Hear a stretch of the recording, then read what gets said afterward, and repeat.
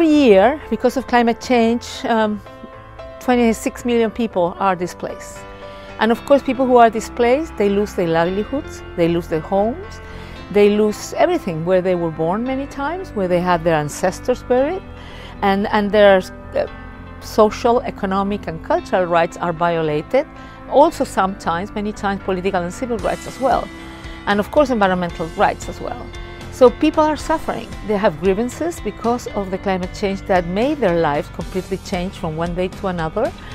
Many times there is also an intersectionality between climate change, conflict, poverty, hungry.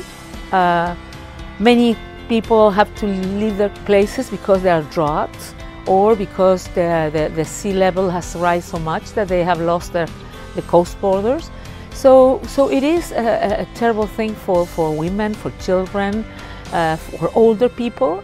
And also human rights are affected in climate change.